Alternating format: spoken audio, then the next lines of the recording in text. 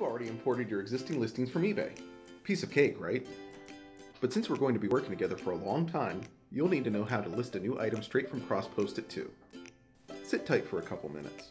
We're going to show you how easy it is to create new inventory in CrossPostIt, and you may even learn a few tips to enhance your listings along the way. To add a single item, click Items, Add Items, and scroll down to Item Details. We'll start by adding an item title. You have 80 characters, so be sure to use them wisely.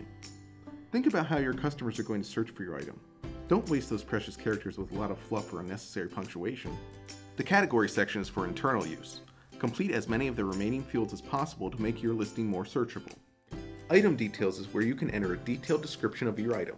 Be honest and disclose any imperfections so that your buyer isn't disappointed when they receive your item. You'll want to include details like the brand name, designer, size, color, age, country of origin, features, and condition, even if it repeats what you've already said in the title. Tags and employee notes are great for internal communication purposes, for companies that have separate people adding and listing items. These fields don't get pushed to your listings. Next, and possibly most importantly, add and edit images. Make sure to take good quality photos. They'll make buyers spend more time with your listing and will ultimately result in more sales.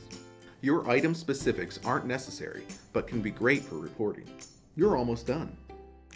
Now select the marketplaces you'll be listing to and set the prices. You can set different prices for different channels. Your item is now in queue for the marketplaces you've selected. You'll just want to verify your item details.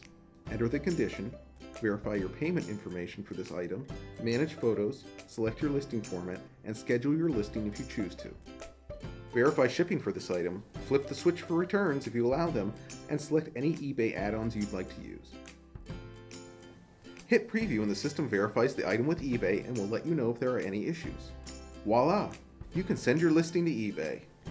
Oh, and by the way, you can also import bulk items. Just click Items, Import Items, and follow the instructions on screen. Happy selling!